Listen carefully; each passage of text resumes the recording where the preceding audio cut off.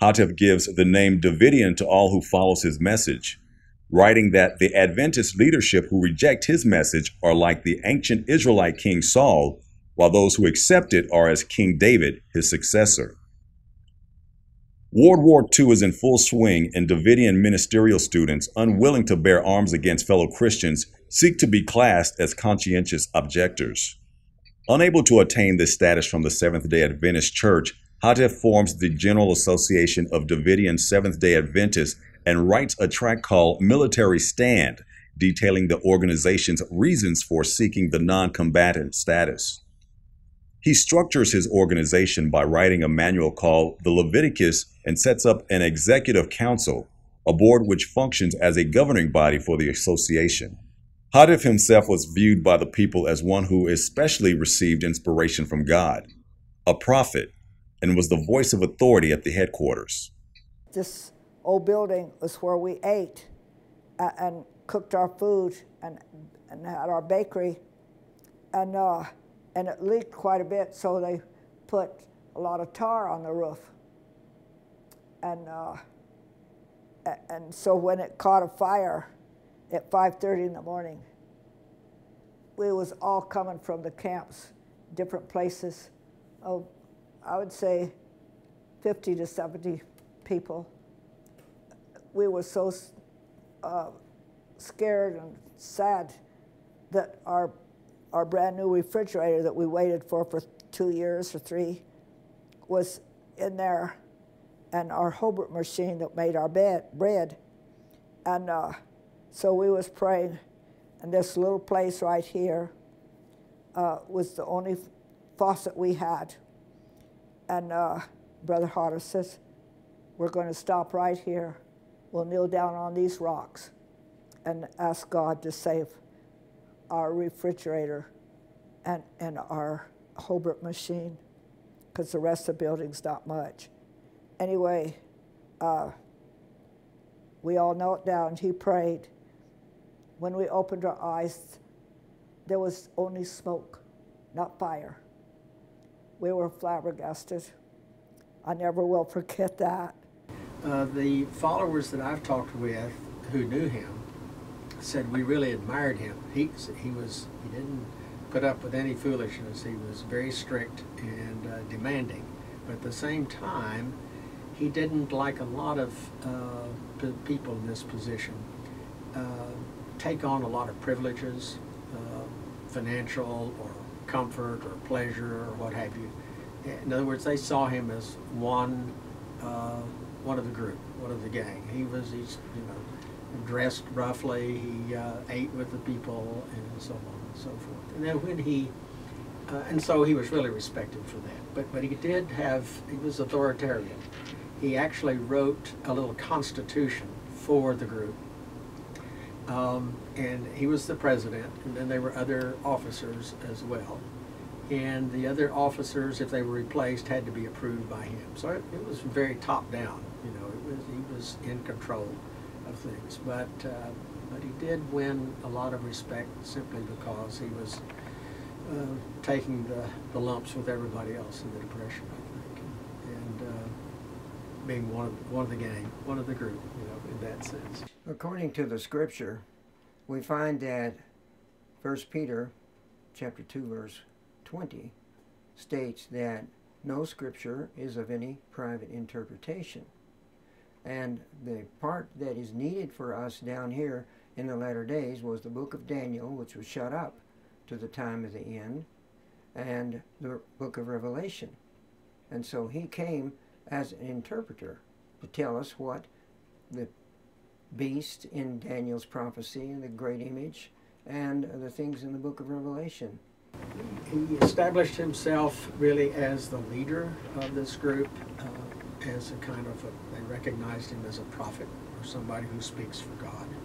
And that was really the source of his authority. So from 1935 to 55, he was looked upon and looked upon himself as a kind of a new Elijah and a new John the Baptist, sort of paving the way, declaring the way for the coming of the Messiah. So it's that kind of language that is used and why he had so much authority.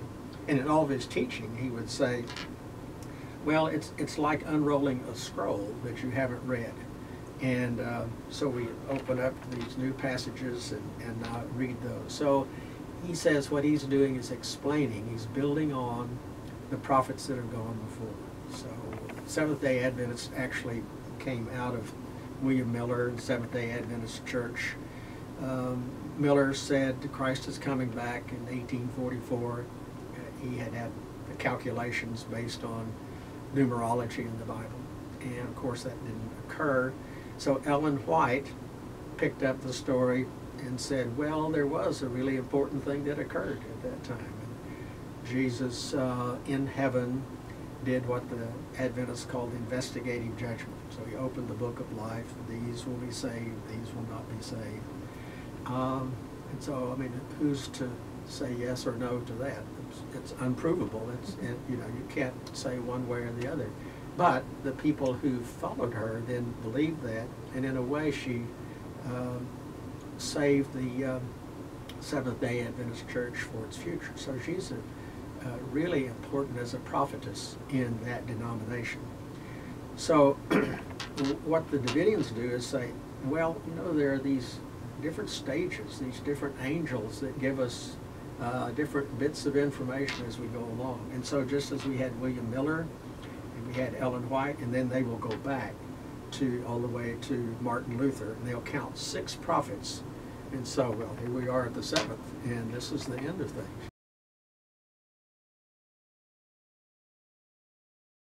By now, Mount Carmel Center has grown. The Davidians have built a community that is centered on running the printing press and evangelism efforts.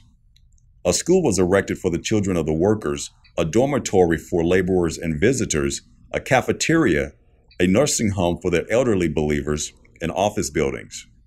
The Davidians also maintained a peach orchard, a dairy, and even built a dam for Lake Waco. The Davidian work ethic inspired by Houteff himself hinged on principles of hard work, meticulous organization, and, as Houteff put it, producing more than consuming. The community was partially self-sufficient, growing their own produce and selling it, supporting local businesses, and even dispensing their own currency for trading purposes within the community. As far as what Mount Carmel was like, it was a regimen that we had a certain time we get up, certain time we had our meals. After that, I and the other students went to class till our lunch time. And then after lunch, we went to work like all the rest. And evening time, we did our studying.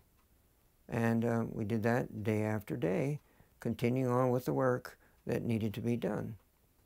And during those 3 years, we had to go to class, and we had our chance to speak on Friday night to tell what we've learned and how we were learning the message. And we also went to Baylor University and took some classes there. We took speech and also radio, so we could learn how to talk and so on. And we took English. And it was during those times that I was there for those 3 years.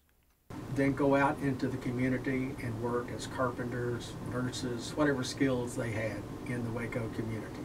Some stayed there on the property that they had. They planted an orchard. They sold fruit off of the orchard. They planted other crops and so forth. They had also to run their own community, so they had a school, which was an alternative school there on the campus. And at the school, it's interesting, their curriculum was 1/3 3 R's, reading, writing, and arithmetic, as we say. But then another third was biblical instruction, which you would expect. And yet a third was practical kinds of activities. So teach your kids how to sew, carpenter, and so on and so forth, so that they could have a source of income. So it was a part of the training for their economy. We all had to work. The children had little paths to make with there's lots of rocks. And we would make rock walls for the people to go into these, and they would fix the paths, and then we'd put the rocks, you know, on either side, and that was our job when we were little. And we would help out wherever we could. Brother Houteff's, his way from the old country, children didn't just waste their time doing nothing. They accomplished something. And that's what his aim was, to help us children to want to work when we got older, because you're not handed a meal ticket forever. You have to work for it when you get older and to pay your bills. And that's the only way you're going to be productive and not be a parasite and expect somebody else to pay for what you are capable of doing. So that was his way of teaching us young people to love to work. They did manage to make this thing work throughout the Depression, which I think was a pretty remarkable achievement.